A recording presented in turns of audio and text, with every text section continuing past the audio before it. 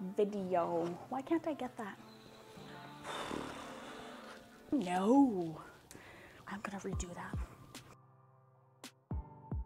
Hey everyone, Krissy here with 2 sheep, 1 wheat, and today's video I have an overview video for you and a review, if you choose to stick around till the end, on a board game called Brass Birmingham. Let's get to it. Okay, so in Brass Birmingham, this game is played over 1 to 2 hours. It is for 2 to 4 players, and you play over 2 eras. You play over the rail era and the canal era. That was backwards. You play over the canal era and the rail era. So I'll start off. We have 2 players set up right here, and I will go over the boards first because there's a lot going on here. So I have first player here. That is the yellow player,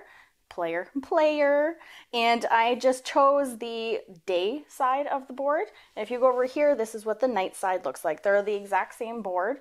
They are just, one is night and one is day. Now on your board, you have all of these different industries that you can play on your board. So the costs are all right here. Some costs, actually all of them cost money, but some of them cost iron and some of them cost coal too. Now, along with that, you do have your links, and this is going to link all of your industries together.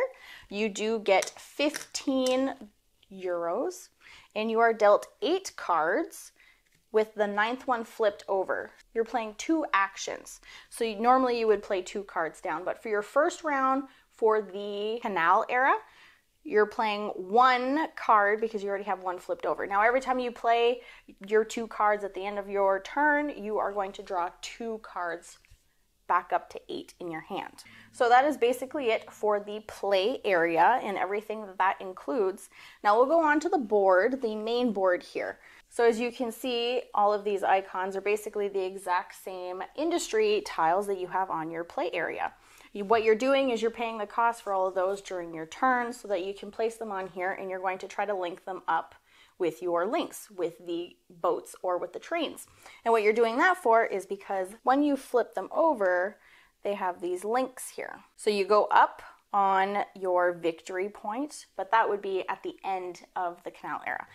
So they are all worth usually points, victory points, but whenever you do get them flipped, you get some money. So your income track does go up, but you also get these links. So now whenever you're placing all of these tokens up here, all of these industry tiles, you are hoping to be able to flip them so that you can collect the most victory points at the end of the canal era and at the end of the train era. And what you're doing is you're connecting them with your links, with the boats and with the trains. So that is what you're doing on here. But to be able to sell some of these industry tiles, you need to be connected to these places right here. These will allow you to sell your goods. But now you have to be careful because some of them are blank. And then sometimes you need beer to sell too. So there's a little bit of strategy within here, planning everything out to try to make everything work out for you. So also on the board here, these are your victory point trackers. So you start at 0. This is your income tracker, and you also start at 0. Now you also, if you are connected to any of these coal sites here, you'll be able to pay for certain things, or if you need them for anything, you're connected to those factories. So whenever you are connected to any of these, which is by a factory token or by a link, you'll be able to, because of some of the costs for these factories, you do need coal or iron. So these are wilds over here. You have wild industry and you have wild location, and those will allow you to build anywhere because you need these cards here with the locations on them if you're wanting to build there. Now the only way that you can build in one of these locations, if you don't have the location, is if that they are linked there and you have one of these good cards, the industry cards. So on your round, you are performing 2 actions, and those actions can be building, which is paying the cost, and building the industry tile on the board. So you need to be able to pay for those, but you need to be connected to those. Whenever you place this one here, you need to be able to place these iron cubes on there. So what you would do is you would take it from here, and you can take 4. It holds 4, so you would be able to put 4 there. Now, because iron cubes, you don't need to be connected to anything, even though that we are, but this is for the hole. But if you are looking to sell your iron, you can do that from anywhere. Now, because there are 2 slots open here, you would be able to fill this up and actually gain the amount here, which would be $2 or €2 because that is how many you had placed. So you would bring that to your supply, and that would now mean that you only need to take 2 more cubes off of there to be able to flip it over. Now, your first round that you do not have any locations already on the board, so you would be able to place them anywhere, but you need to build off of that, and hopefully you can connect them all too. Now, that would be building. Now, you can also network, which is placing your links down. So if you were able to pay the cost for that, let's go here. So for the 𝗘𝗠𝗦𝗧𝗔𝗠𝗣𝗦, the cost to build a link is 3, and you can only place the boat side up. Now, some of the tracks on here are only, where's the canal? Only canals, or some of them are only the train tracks. So you need to pay attention whenever you are playing to make sure that you're placing your links on the correct locations and the right side. Now, whenever you get into the rail era, now there is a different cost for it. They cost more money, and now you also need coal. And to be able to build 2 links, you'd need 2 coal and a beer. So it is very important that you place all of your goods, all of your industry tiles, to be able to have enough resources to be able to pay for everything that you need to do. So that was networking, placing the link tiles. Now you can also develop. Now that means you can pay 1 to 2 iron cubes to be able to remove 1 to 2 industry tiles on your board. Now the reason that you would want to do that is because if you notice here, some of these icons here is the same as this. Now these tiles can only be placed during the canal era.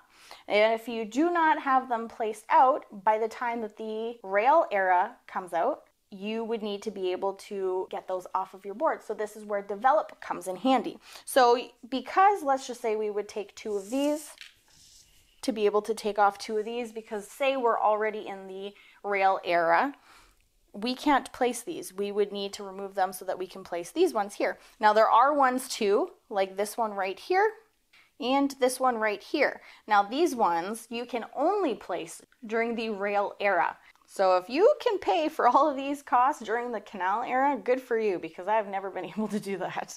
So that would be doing the develop.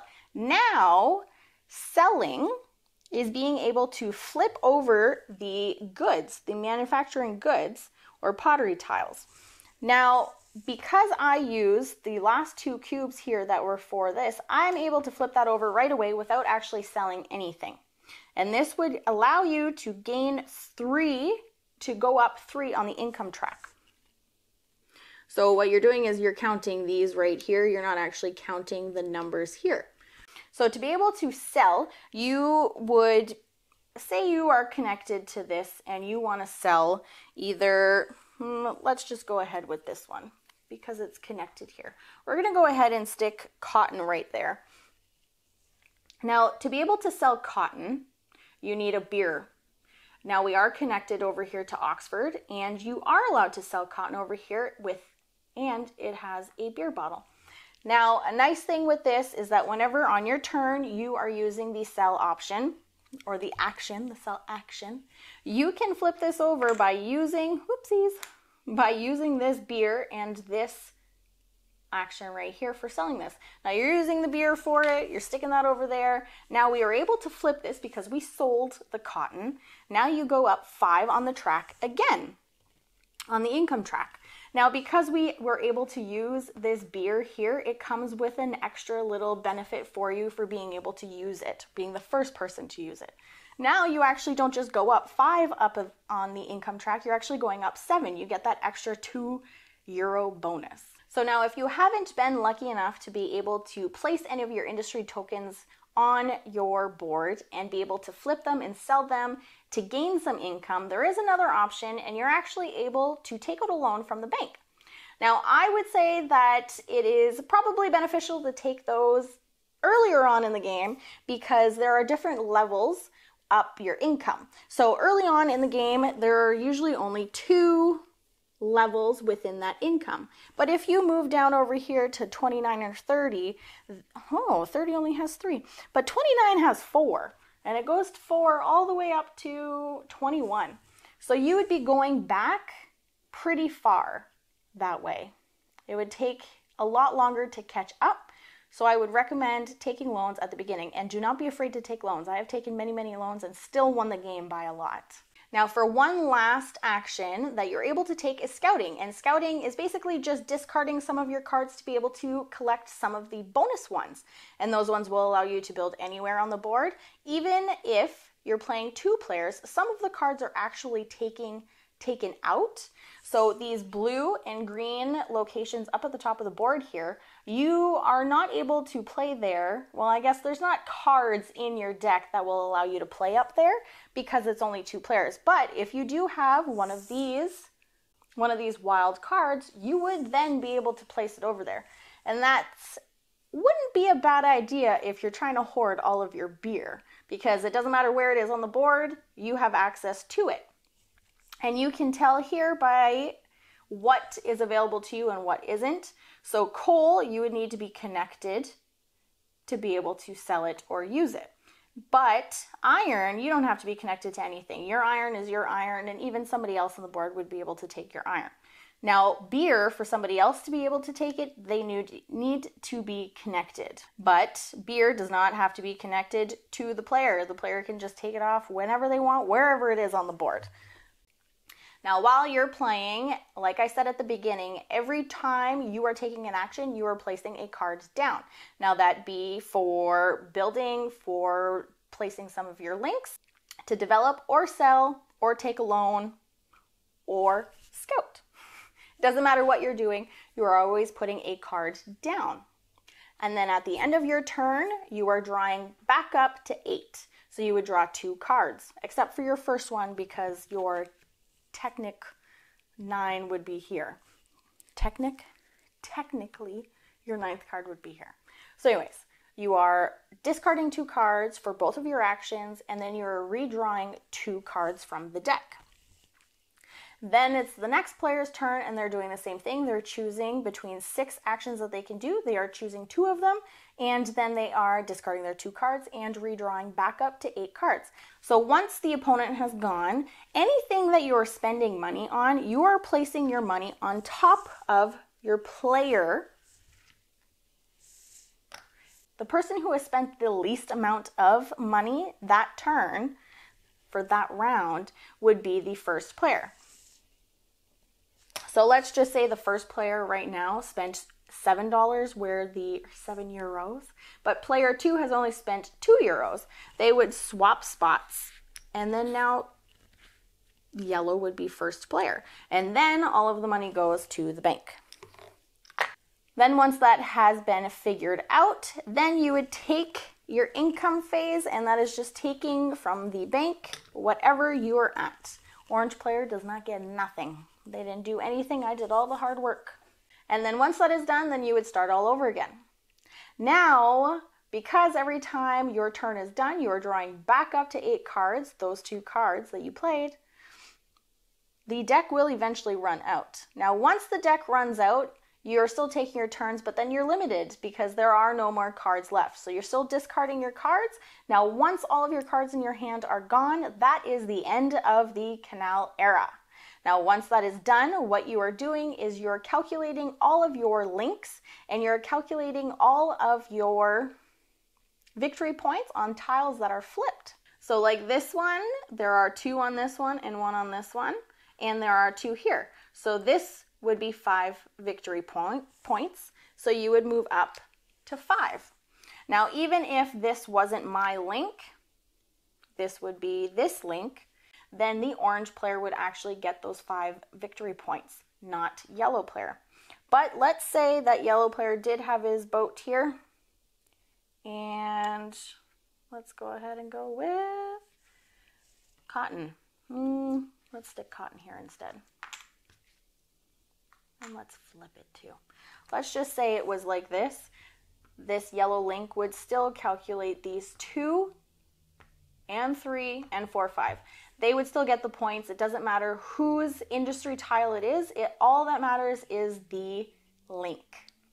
Once all of those have been calculated, everything would refresh. So like I took one of these beers, so that would get refreshed there.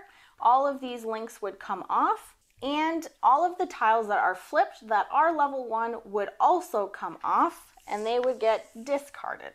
But let's just say that we moved up a little bit and orange player here was actually able to get a second level, a level 2 on the board. That would actually stay. Essentially, you'd be able to collect the points 2 times.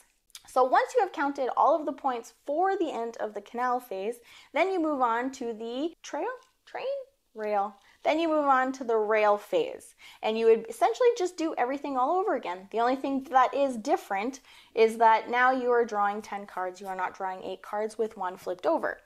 And if you have a hard time remembering everything that I just said, this game does come with a player aid. Now to hear what I think about the game. I am not necessarily a huge fan. It is my husband's favorite game. One of them anyway. Now, whenever we do play this game, it's because, like I said, it's an hour to 2 hour game. I guess depending on how many players you play, we can probably get it done in about an hour, but we have only ever played this game 2 players. But this game is pretty heavy, and I'll be honest with you, I get lost during the second half. Now, I do enjoy the theme of this game. I am not a fan of the intermission in this game because I forget how things work or lose the grasp of how things are supposed to work. I can completely understand the canal era, and that is perfectly fine for me. But because I'm trying to be strategic and I'm trying to collect the most points in this game, I'm trying to get those level 2 tiles out as fast as I can, or even 3rd, 4th levels. And so I utilize the develop option in this game a lot just to get those lower cards or lower tiles out. But then come the second round for the era, or for the trail era, some of my tiles are still left out. And I find it really difficult to be able to link anything up because in the second round, in the rail era, you are actually needing that coal to be able to build any of the links. It's a nice thing that they did add the 2 links for a higher cost, but for 1 option. But whenever I do leave those 2nd, 3rd, 4th tiles on the board, I find it really hard to grasp my mind around how I'm going to be able to afford to buy the coal when I'm not linked anywhere to sell the coal or to buy the coal. Anyway, you guys will be able to see that in the playthrough that I have. I've already recorded it and everything. It'll be out in the next week or so. So you'll be able to see what I'm talking about. But I do play this game because, like I said, it is my husband's, one of his favorite games to play. I think the theme definitely gets him with this one, and he's a pretty good thinker. He likes to think in games, or he likes games that make him think. And this is definitely one. There's a lot of strategy to the game, and this is exactly what he likes. But it's a little overwhelming for me. And you know what? It's super funny because you guys will see in this playthrough, I honestly forget everything. And it's weird because I'm pretty sure half of the time that we play this game, I win. And I don't even know how I do it. So maybe that's a good thing. It's like beginner's luck every single time because halfway through I forget what I'm doing. I do enjoy this game, and I want to hear from you if you also have played this game and have enjoyed it. Does anybody else there have my problem with this intermission in this game and starting a new era halfway through? Let me know in the comments down below, and if you enjoyed this video and don't want to miss any more, hit that subscribe button down below and that little bell so that you don't miss another one of my videos. I will catch you guys next video. Wait, what? What is happening? What is happening? I don't understand this.